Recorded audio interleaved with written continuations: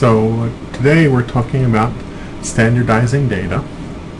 This is a way we can take the rather computationally intensive concept of the standard deviation and put it to work for us. And we'll start with a motivating example. Have a professor, Professor Napworthy. He teaches 2 sections of an elementary statistics class and gives his first exam. In section 1, the class has an average of 55 and a standard deviation of 10. And his student, Mary Kate, makes a score of 65.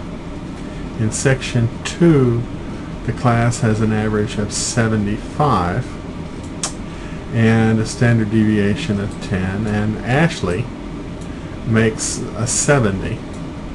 Is it fair that Mary Kate gets a D while her twin sister gets a C?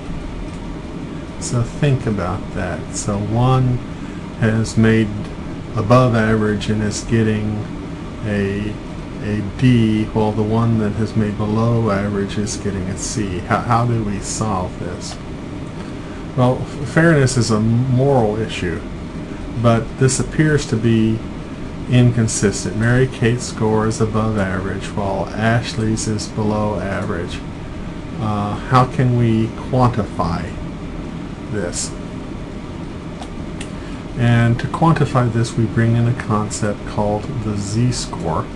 And the z-score, we have a formula: z is equal to x minus mu over sigma. And we calculate here Ashley's score 65, Mary Kate's score 65, minus the average for her section. We divide that by 10, and she gets a standardized score of 1. Ashley, we take her score of 70 and subtract the average from it and divide that by 10. She has a standardized score of negative 0.5. Okay, so we've translated it to standard units. Okay, so there could be some way of taking these standard units and relating them to a letter grade that would be more appropriate. Okay, now let's take a whole section of these. This is section 1, and standardize all the scores. See here, I put the scores in order from highest to lowest, and then I've taken the z-score. I've applied this formula to each and every one of them. Okay,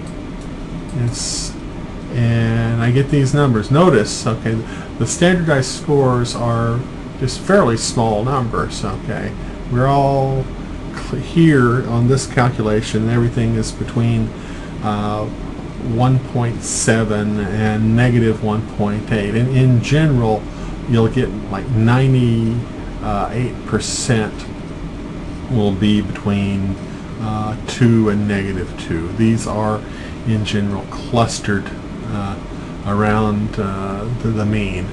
I take these and I break them down into classes. I could, from 1 to 2. Okay, I have right here from 0 to 1. Okay, these right here from negative 1 to 0. Okay, these right here, and then from negative 2 to negative 1 will be these right here, and I count them up. Okay, and then I consider the relative frequency right there. Okay, so notice the ones that we've got almost 80% in this case between 1 and negative 1, and when we go out get a distance 2 out, a standardized score that brings in everybody. Okay. I do the same thing with section 2 scores. Okay, standardized. Okay, and note as well that these are all clustered out around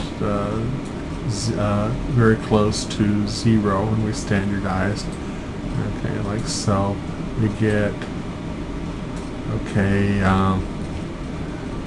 37 plus 37, about 74%, all have the standard score between 1 and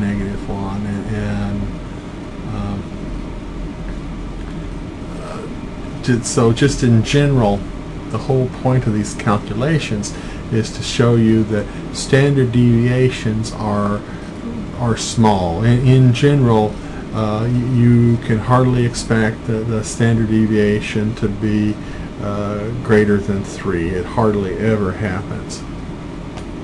Okay. What is the meaning of the z-score? Well, let's break it down into pieces. Let's take the numerator.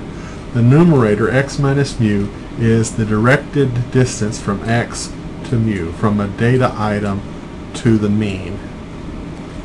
Okay, sigma, right, is the size of a standard deviation, and so this z equals x minus mu over sigma is the directed number of standard deviations that x is from mu, from mu. I put sigma here as x is to mu. Okay. Okay, the t-score is done with a very similar formula. Okay. Only we use sample data. Okay, and we still have the x, the data item. We've got the sample mean and the sample standard deviation. So t is going to be an estimator for our random variable z.